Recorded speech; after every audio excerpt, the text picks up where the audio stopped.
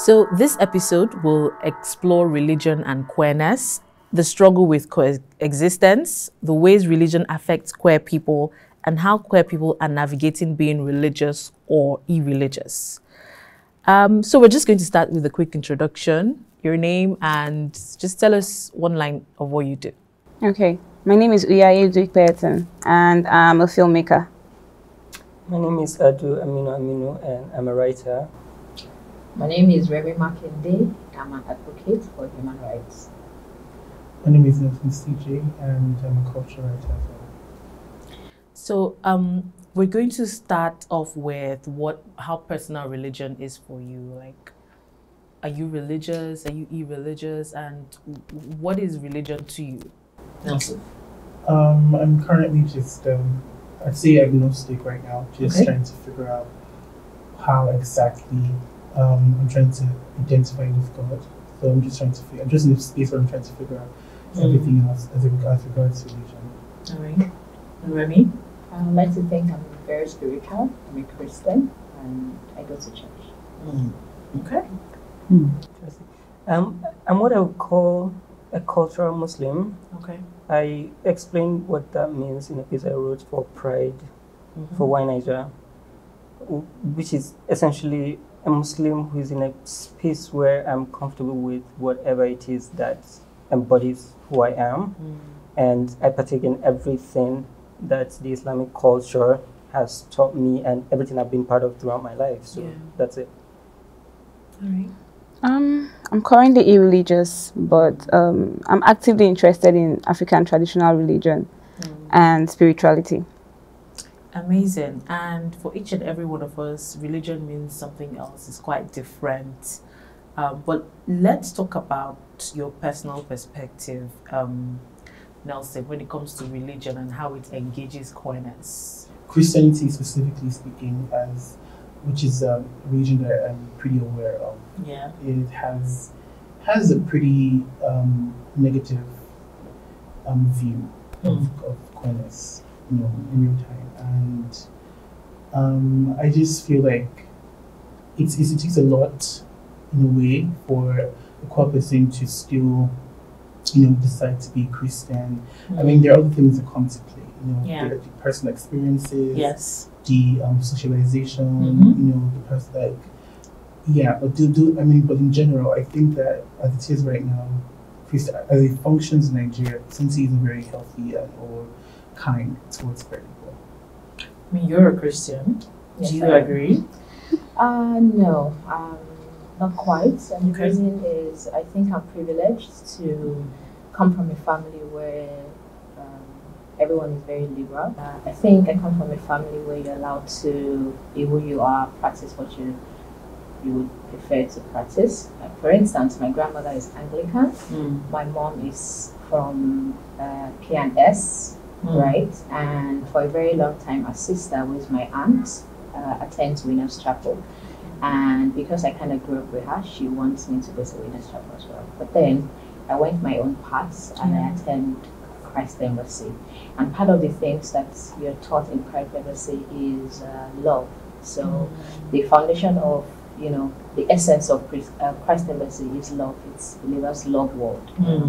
And so I function from that perspective.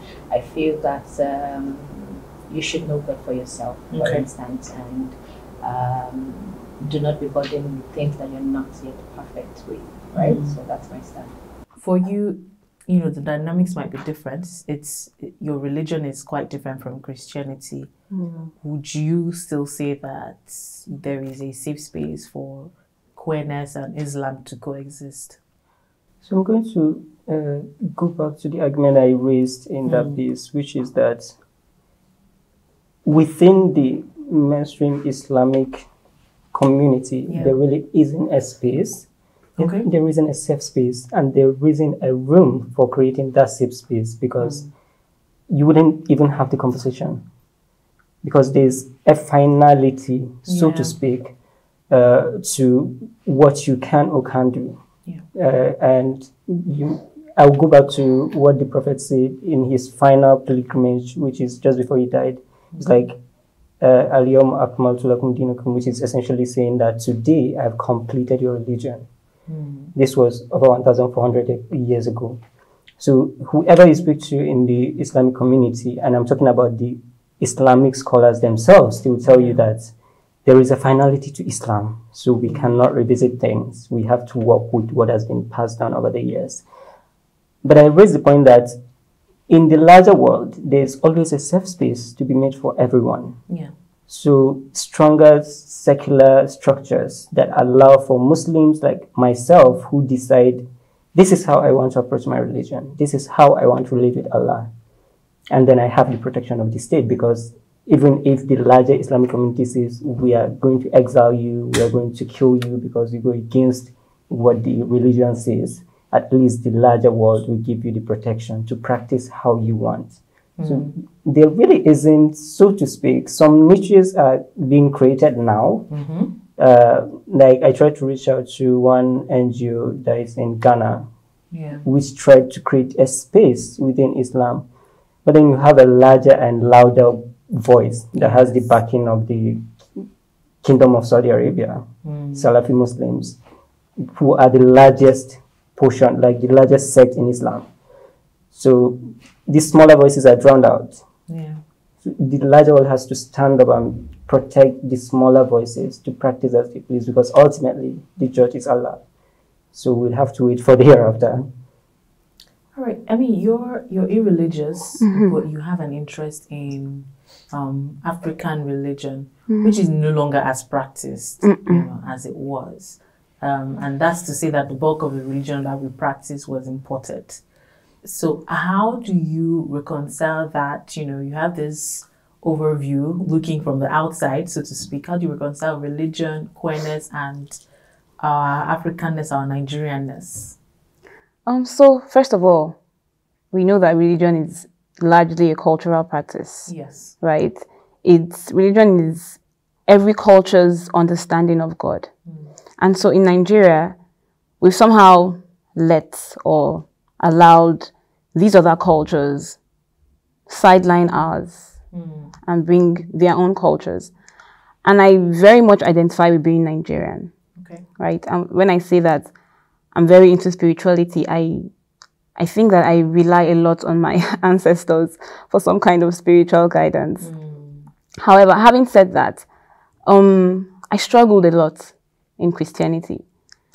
And it's interesting that Remy spoke about love, and I don't think that I completely knew what love was as a Christian, because I was judgmental of my own self.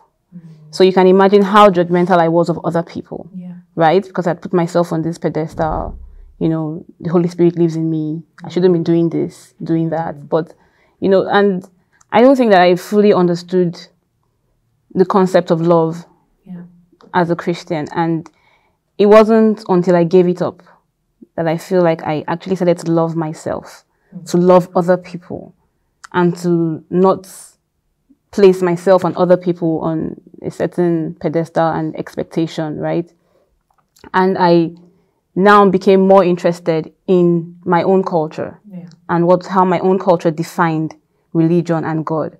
So I technically think of my own self as God, right? And I think of other people as God, right? So I meet people and I'm thinking about the God in them that allows them to love, the God in them that allows them to express themselves in the way that they want to, within the confines of love, right? Because I don't think that anything that you do out of love can be bad or can be sinful. Amazing. Now, Nelson, you wrote a piece for New York Times, you know, about experiencing religion as a queer person. So I would like you to speak a little bit on that. It was not the initial idea. Okay. I was really interested in finding a church that was, the initial idea of the piece was to just simply shine light on how, you know, queer churches in Nigeria are being more modern, are having more, you know, diverse contemporary conversations, are integrating more, you know, interesting ways of being Christians and stuff. And, you know, I was doing my research, I stumbled on a certain church And while I was before the main interview with the pastor, Yeah. I heard really interesting things about the church. They said they were very open, they were very kind, they were very, supportive of people of different backgrounds and everything like that. I was really intrigued because they're really outspoken about that support and things like that. So I went there and I spoke to the pastor, and it was a whole lot different thing, and it was really shocking because the pastor was, even within the privacy of his office, he was still homophobic. It was, and that was really shocking because we've created this church where people can come in with dreadlocks. It's literally like a karaoke hangout every Sunday. I know, and that's very revolutionary if you think about it. Yes. It's very fun. People can have genuine conversations.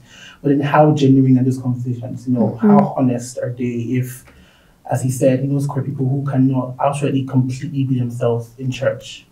And that is just completely sad. Definitely sad for me because I've realized that a lot of ways that Christianity is tailored and designed today is very heterosexual. It's very cisgender. It does not allow space for any other idea or any other identity to come in. And that is highly problematic because, statistically speaking, a lot of people who are active in church, who create, church as we know it, of different backgrounds. They're women, they're men, they're queer people who dominate the choir, the creative team, things that keep the church interesting and exciting and help us to deeply and understand God in different ways. So I think that the piece was really personal for me as someone who, is still trying hard to find a church that is completely accepting. I know it's going to be difficult because it's Nigeria, but it's not impossible because I feel like if churches understand that the crux, as Remy said, the crux of what it means to be Christian is love.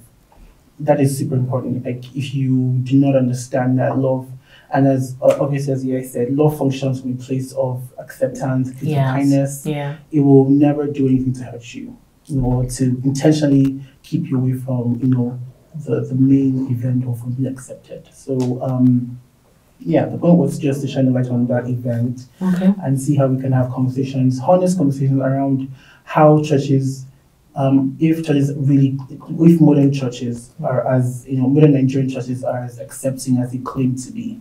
Yeah, that's it. Okay, you want to add something to that? Okay, so there are many things the church does not address, and I do not feel that the church can actually address every single issues that people are faced with. And maybe that is why we actually have the government, and then we have the church, and then we have other institutions, right? So for instance, the pastor or pastors, I don't see, when they talk about people with disabilities, I don't see how they say, oh, go preach to the blind.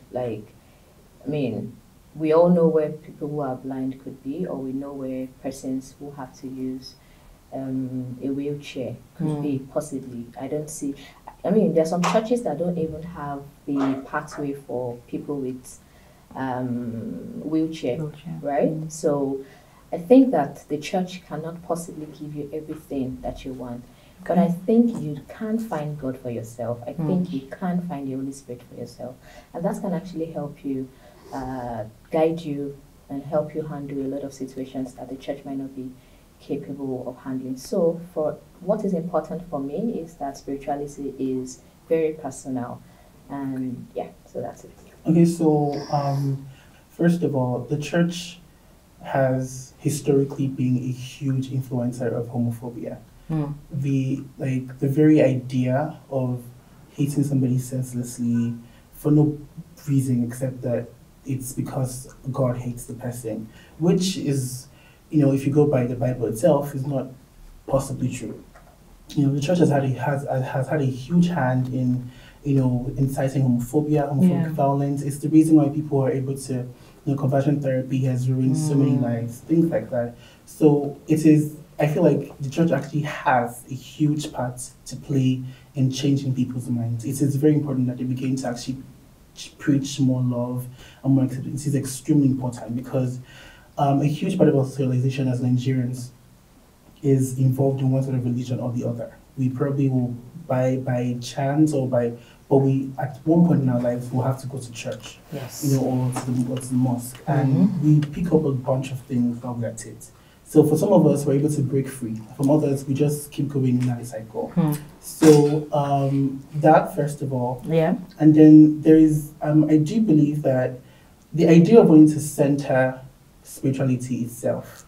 The church is a place that helps to build the idea of God that you want to have. It's where fellowship comes in. I may be wrong on this, but I feel like it's just the idea of saying, okay, so if I decide to get an education, and I want to be homeschooled, I would do that, but I can't completely teach myself everything. I need guidance. I may not have to go to a school, but I will probably need a teacher, right? So there is the foundational help that you get that comes from that is attached to maybe a church. You need some spiritual guidance. You need friends who are Christians. You need a community of people who have your like minds, help you grow and become better. I think that's what is at the center of churches. Really. Okay. Also, right, Remy, I'm about to say that you keep going back to God, right, and you're sort of absolving religion and the church of the blame that it's supposed to get. Because what he was saying just now, the church is largely responsible for a lot of homophobia that we face in the world. Yes. So to keep saying God, none of us see God. And God has never, I don't know, spoken to me at least, or anybody else, about homophobia or about anything else, right? Everything that we know about God, no, not we, but everything that Christians or religious people know about God is what they learn in from their the institutions, church. from the church, right? And you can even go back to the Bible. You must remember that it's a group of men who sat together and put those books together, right? So you can still go back to that. Everything that you know is from these people. So it's almost impossible to now say, know God for yourself. You can't come to the church and without knowing God for yourself, because we're coming there to learn. Are you now saying that because I don't know anything about, I can't come here to learn? Because I must come here to learn. And these are the people that will now teach me about God. And what they teach me and how they tell me God feels about me, it's very easy for me to take that and run with it and personalize that feeling. I mean, the reason you know of God in the first place is because someone told you about. Exactly. That idea that you cannot find God by yourself, you might not be able to find Him by yourself, but you get to decide how you go on with that thing that you have been given. You are given something, you didn't choose to get it, you just were given. So it's now your prerogative to decide, okay, how do I go on with this? Do I dump it? Do I define it in a way that it's okay for me, which is what I do, which is what a lot of Muslim people do. So I think that option has to be there for people. We can't just say, throw it away. Exactly. I mean, or because embrace the harmful system. Exactly. It's a lottery system. You know, if you were born in a different household, you probably wouldn't have the same path, you know, that you've had. But I would like to ask you, if you could change anything about maybe religion and how it sort of interacts with queerness, what would you change? So, first of all, the church has functioned as a political structure, and also, I don't know what kind of structure I should call this, but apart from being a political structure, the church has also had the responsibility to kind of shape the society, and not in a political way is what I mean. I mean, for instance, a murderer could say, oh, I want to go for a confession, in order to kind of rid himself of the guilt. So apart from being a political structure, the church is also there to kind of guide and shape the society. So having this information now, when you ask me, am I religious or what religion do I practice? And I said Christianity. I mean that I practice the Christianity that is not of the political structure. Now, the church is very old, and one of the highlights of civilization actually started with church, right? But the church is not just a political structure. It's also there to, you know, guide you and show you the way. So, yes, I might be privileged to grow up with a family who is pro-choice, who believe you should be what you want to be. And because of that, I've had the liberty to pursue my own spirituality and to find God myself. And I believe that if you really want to find God, that you would find God. And so do not take away that from yourself. Do not say, I do not have the choice to find God, or I need XYZ person to find God. So now we have churches in Nigeria, right? We also have spiritual groups that are focused on developing your spirituality, and not necessarily having a structure to say, oh, this is the church, I'm going to church. What they do is to focus on how you can find God for yourself. And that is what I mean by, if you can find people like this, you know, it would go a long way to giving you that choice that you think you do not have. I mean, religious groups, they help. They're in the minority right now, but maybe in the future they could be mainstream. What is your vision of what an affirming faith looks like? So, an affirming faith would be void of any form of self-hate, right? Any form of judgment to your own self. So you accept yourself fully. I feel that until a person fully loves themselves and fully accepts themselves before they can extend that to others, right? So it would be a group of people who genuinely love each other, right? Who are not trying to obey a set of rules, right? A set of rules that has been preset by some man or whoever, and everyone has to keep those rules. Otherwise, you're going to be judged. You're going to hell. It would be affirming. It would be healthy. It would be accepting, right? You would, and when you talk about whatever problems you're going through, whatever conversations you have, they would be full conversations, right? You would not have any concerns that someone somewhere is judging you. And I don't know if this is a dream, if this is achievable, but this is how I think about it. That everyone will just accept you every day that you come up with this new person, because we're constantly being reborn and constantly changing. So if I come today and I'm like, oh, this is what I am now, oh, we love you, right? As long as you're not harming another person and everything is out of the place of love, that would always be it for me. What does choosing yourself look like? Not having to choose between feeling constantly alienated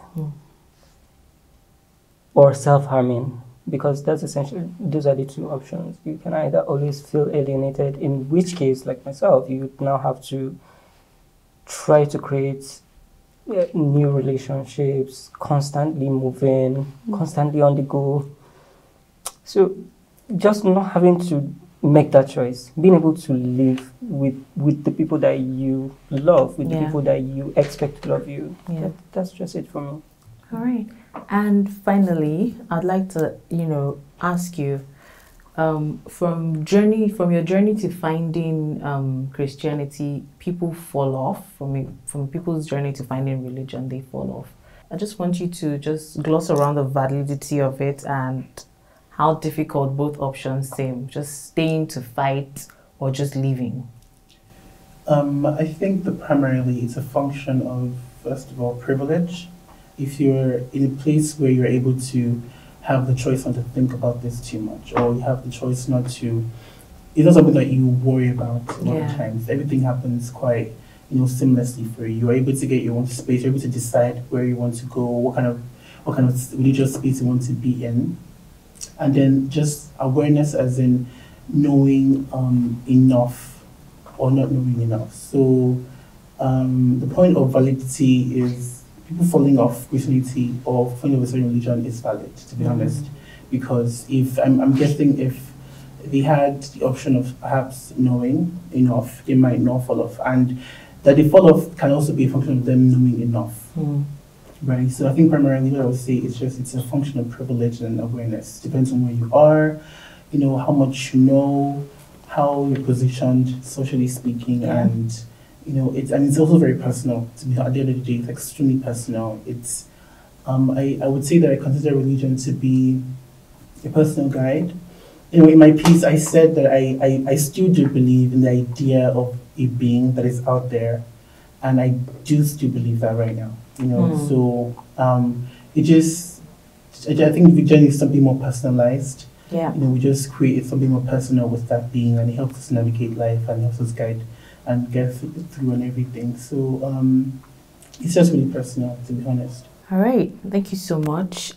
This was such an insightful conversation. I really wish I had more time to, you know, sail through this topic, but it was really insightful, and I feel like a person struggling would be able to either connect or learn something new from what was said today. So thank you very much. And while we continue to have a conversation on how religion and queerness can coexist or not coexist, we need to remember that there are actually people with lived experiences going through this, and be kinder, maybe. This is Untold Facts. My name is Kiki Mordi.